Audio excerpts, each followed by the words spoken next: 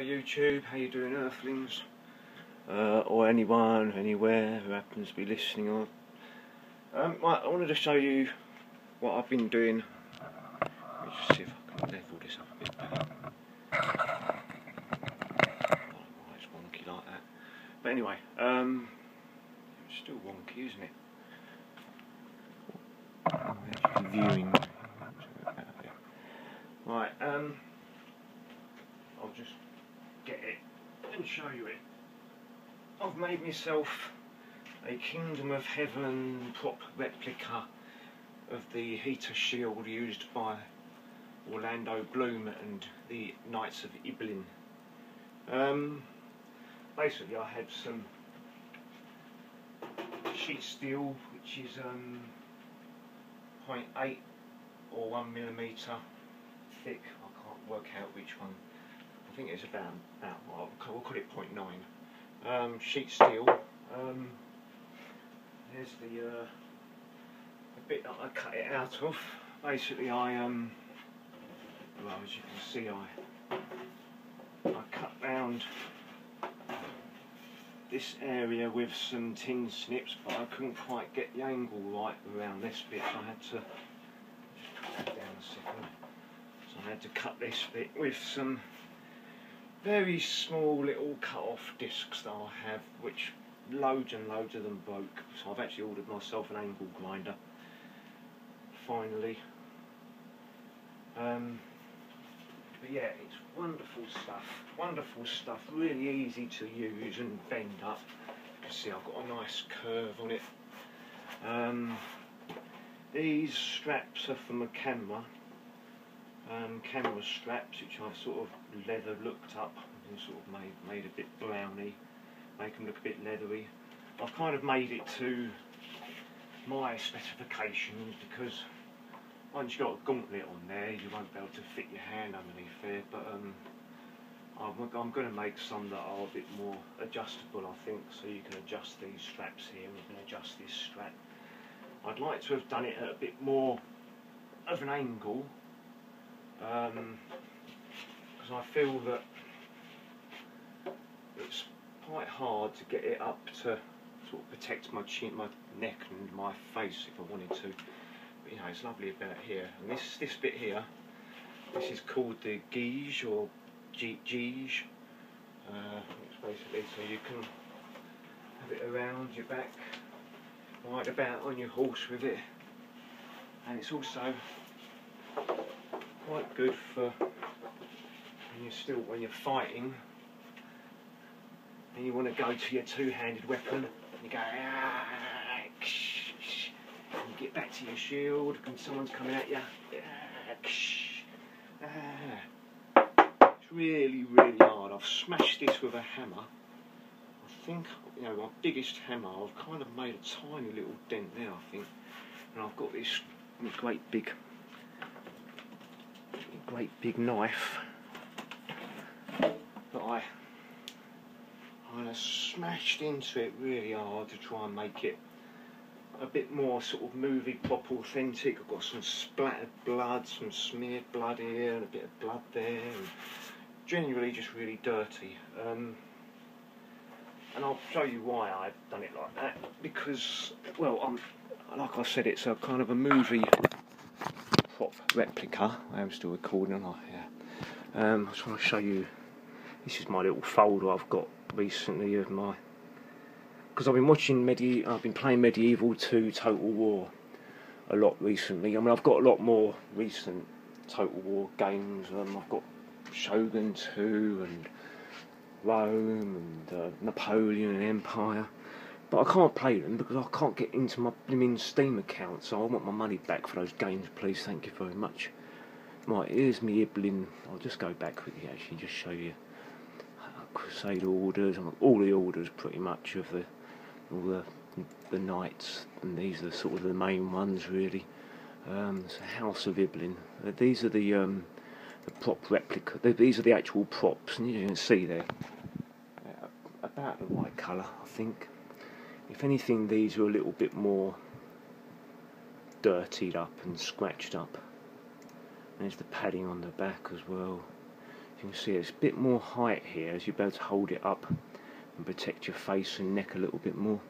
But anyway, that's what chainmail's for. And then there's loads of other people that have done prop replicas to varying levels of quality, and there's loads and loads of different colours of the shields. These are people that have got the swords as well. I haven't got any swords, although I ain't going to attempt to make a sword. But yeah, anyway, I just love all of it. I want to get myself one of the little Norman helmets, sent them from India. But I want to sort of make a chainmail coif, I think it's called, with around the head. But I want it with a thick padding inside as well, attached to the coif, and have it come around my face as well. So I'm going to do a strap here, have it undoable from here, so you've got this bit hanging down, so you can then attach it up and tie it up. So all of this is really padded, and because in medieval pictures you have the face here showing. It doesn't sort of hang down and around your neck here, and you don't wear it without any padding. You just don't, you know, a blow against your head with just chainmail is going to kill you. You know, maybe if you have a sort of someone pulling a knife but bashing it, you need something that's going to absorb impacts, and it's going to have enough room for all the padding and the chainmail underneath the helmet. So you've got to, my head is well, with my hat on, this particular hat I just measured it, and it's about 22 inches, so it's going to have to be 26, 28 inches circumference. Right, I just want to go through the method of making this. I was kind of winging it as I went along, really. Well, I cut out the shape to begin with, and I added this padding on. This is just a piece of you know, one of those mats, camping mats. These are some bolts I had left over. Unfortunately, they're the Allen type bolts, so I had to fill these bits in with little bits of plaster, but that hasn't worked very well. So I might just ram some solder in there or something and then repaint over them. Because you can see some of the paint's come off there where I've been weathering it. Yeah, so what I've done, I PVA wood glued some of this really sort of quite nice rustic sheeting that I had. I want to get something similar to this, but I don't know where to get it from, really. Yeah, so I stuck that on the back and sort of cut round nicely, and then I thought, well, these seams and that, the edging look quite nice, so I'm going to stick some of them on around the outside. Then I found out that it actually should have material on the front as well, because it aids with your painting, and it just looks more realistic. So then I just stuck a bit on the front and then cut around the edge. So actually there's nothing that actually folds around the edge, and this has actually started, this bit here peeled off a little bit. You can see that it's not really all the way around, you know, it's not sort of fold over. So the next one I'm going to do, I'm going to have a big piece on the front, then fold it over with about an inch around the back, and then put another sheet on the back of this material. But I say it's really light for what it is. It's only £3, and I've been reading up about people's wooden kite shield, heater shields. By the way, the term heater comes from I used to have.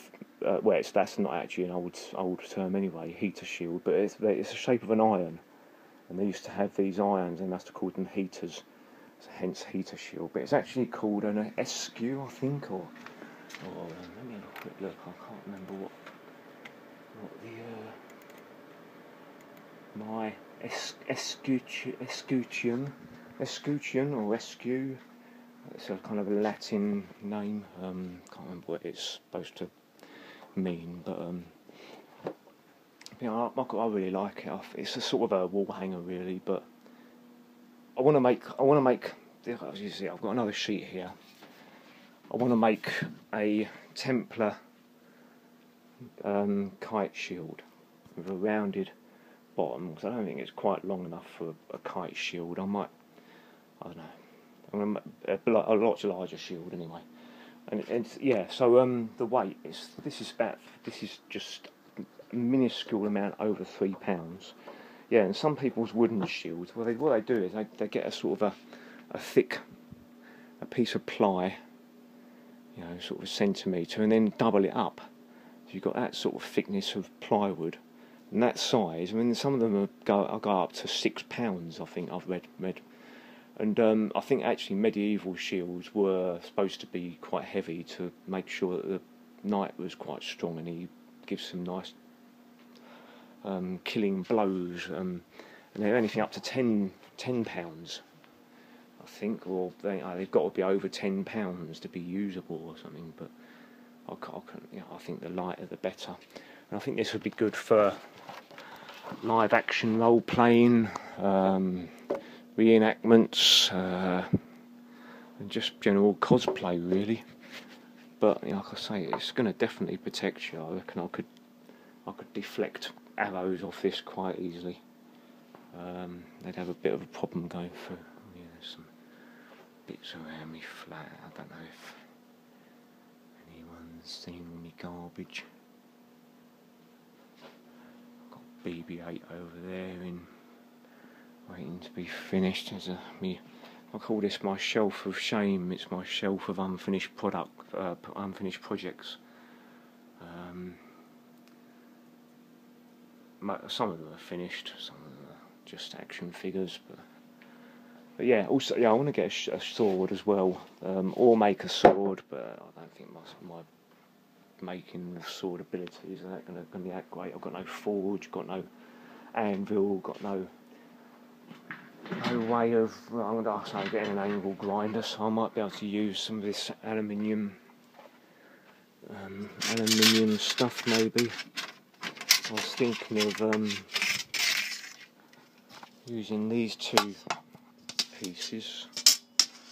I've started to cut down one of them, but I think that would be quite a nice width for a sword if I can find a way of removing. I think I've already started cutting it, but I'm going to wait till I've got my angle grinder so I can cut it a bit more effectively.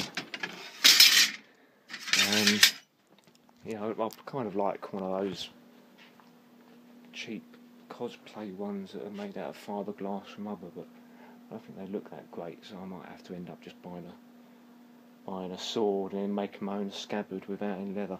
Yeah, so this is vegan friendly. This one I've made.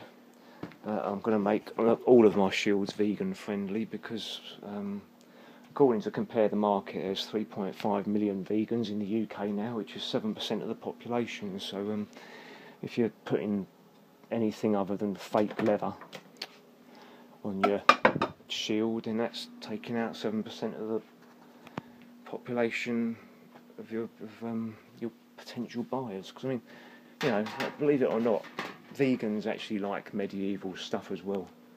It's quite incredible. But anyway, hope you like the little video. And I'm going to go through my stages of making my kite shield. I think just so you can see what I'm doing and how I'm doing it. But I'm going to wait till I've got my angle grinder first. Anyway, take care. Have a good day and be lucky.